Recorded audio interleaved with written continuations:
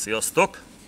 Még 10 évvel ezelőtt a Balkánon katonaként ismertem meg a dehydroepiandrosterone tartalmú étrendkiegészítőt, és mindjárt vettem is magamnak 10-valahány dobozzal az amerikaiaktól, mert ott több nemzet katonái is együtt dolgoztak, és a lényeg, hogy az amcsiktól mindent be tudtunk szerezni fillérekért, guminőtől a láncfűrészig, szó szerint mindent. Aztán itthon meg szépen elosztogattam a haveroknak ezt az étrendkiegészítőt, meg az ismerősöknek, mert egyáltalán nem volt rám semmilyen hatással, ugyanis túl fiatal voltam még, mindjárt megértitek. Tehát mi az a dehydroepiandrosterone, rövidítve DHEA? Ez a legnagyobb részt a mellékvesekéreg, elenyésző részt pedig a herék, petefészkek, valamint az agyállomány által termelt hormon, amit anyahormonként és fiatalító hormonként is emlegetnek. Mindjárt mondom, hogy miért ez a két megnevezés, de előbb a feladata és hogy mikor, milyen szinten van jelen a vérünkben. Egyszer magzati korban termelődik, igen nagy mennyiségben, hogy a kromoszóma találkozásoknak megfelelően kialakítsa az elsődleges nemi jelleget, tehát a nemi szerveket.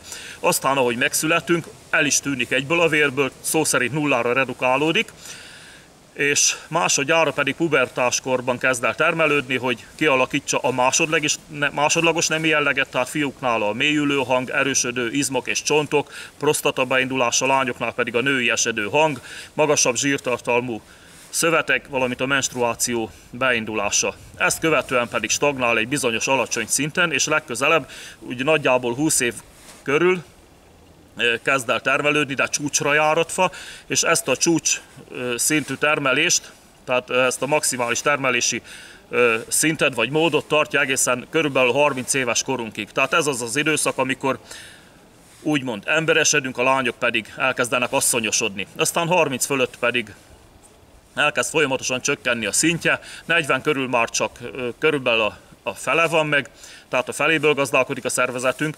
Az én korosztályomban, vagyis 50 körül pedig nagyjából az egyharmada, 70 körül meg a 20-as éveink szintjéhez viszonyítva talán a 10, esetleg 20%-kal, mivel gazdálkodik a szervezetünk. Aztán vége, rotty. Jön az üres tekintettel való bámulás kifelé az ablakon, meg az erkélyről, miközben fél napig szopogatjuk a zsíros kenyeret. Ha csak nem pótoljuk ezt a hormont, mert pótolható, mindjárt mondom azt is hogyan, de most lássuk, hogy miért az említett kétfajta megnevezés. Azért anyahormon, mert nem csak egy vagy kettő, hanem nagyon sokféle hormonnak az előhormonja, tehát a prohormonja, de főleg a nemi hormonoké, azon belül is a tesztoszteron és az ösztrogéné. Tehát elindul a vérben, és azzá alakul, amire éppen szüksége van a szervezetnek.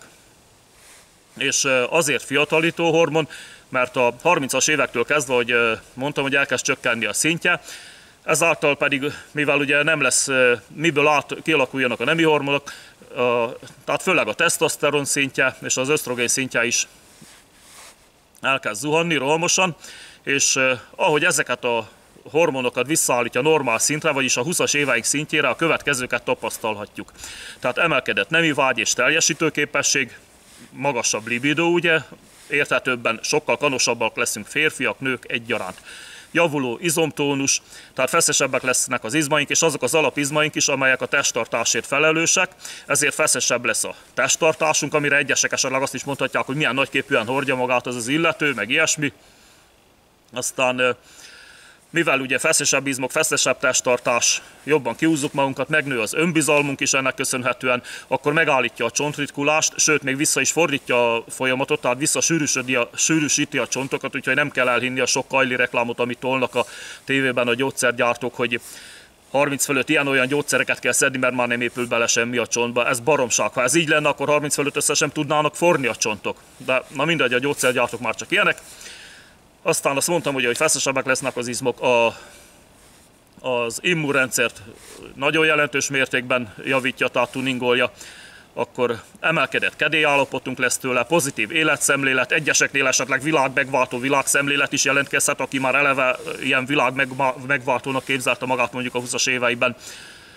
Aztán fizikai, szellemi frissesség visszatérése, és még nagyon sok minden. A lényeg, hogy sokáig lehetne sorolni, de szóval az a lényeg, hogy visszahozza a 20-as éveinket. Egy a bibi vele, hogy étvágy szempontjából is a 20-as éveinket hozza vissza, de végül is ez sem akkora bibi, mert a zsírt meg nem engedi lerakodni, sőt a meglévőt is lepucolja. De legalábbis ugyanaz a kaja mellett sokkal kevésbé fogunk hájasodni. Na, ez a tuti. De még egyszer a lényeg, hogy újra a 20-as éveink bőrében fogjuk érezni magunkat, ennyire egyszerű.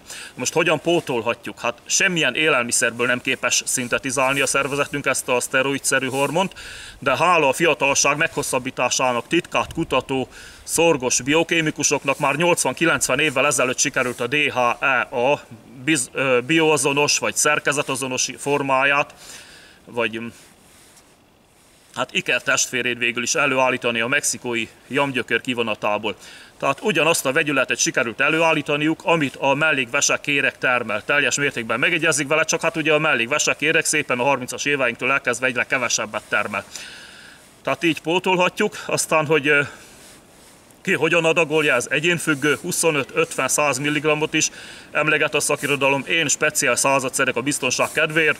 Mostanában kezdtem el a koromra való tekintettel, mert 10 évvel ezelőtt, amikor még 40 voltam, 40 körüli, hát akkor úgy tűnt, ahogy az előbb is mondtam, hogy genetikailag elég magas volt még a tesztoszteron szintem, ezért nem éreztem semmilyen hatását. Tehát az egy átlag, amit ír a szakirodalom, hogy 40 körül a fele lesz meg körülbelül az emberek szervezetében ennek az anyahormonnak. Hát nálam még úgy tűnik, hogy megvolt az egész. Majdnem, legalábbis majdnem az egész. De most már így 50 fele nagyon érzem a hatását egyébként, ahogy szedem.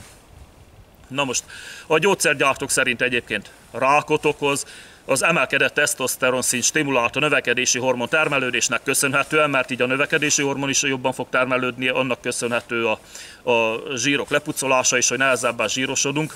Tehát körülbelül ugyanazt a hatást hozza, mint a sima tesztoszteron, a növekedési hormon is. Viszont, ahogy mondtam, hogy a gyógyszergyártók szerint ez miatt akár rákot is okozhat, főleg prostata és emlőrákot. De a gyógyszergyártók szerint minden rákot okoz, még a szalonna is, ami egyébként történetesen pont a kedvenc kajám. Na mindegy, én nem gyógyszergyártó vagyok, így a véleményem se vegyezhet az övékével. Jó, úgyhogy ennyi. Akkor hát az itt elhangzottak csak a legfontosabbak voltak, ha valakinek felkeltették az érdeklődését, az talál róla bőven anyagot az interneten, de kifejezetten ajánlom Szendi Gábor cikkét erről, az ő általa írottakat, az nagyon jól, tömören, átláthatóan, mégis elég terjedelmes cikk, és a lényeg, hogy nagyon olvasmányos is, tehát nagyon jól leírja ezt az egész történetet. Vannak persze lejárató cikkek is a neten, bizonyára némelyik gyógyszergyártónak a nyomására, mindennel kapcsolatban vannak lejárató cikkek, úgyhogy nem csak ezzel kapcsolatban, de vannak, amik normálisan írják le, de még mindig a legjobb a Szendi Gábor cikkje. Nem nehéz megtalálni, beírjátok Szendi Gábor, DHEA, és ott lesz előttetek. Jó, hát akkor ennyi volt, köszönöm a figyelmet, és jó egészséget mindenkinek, szevasztok!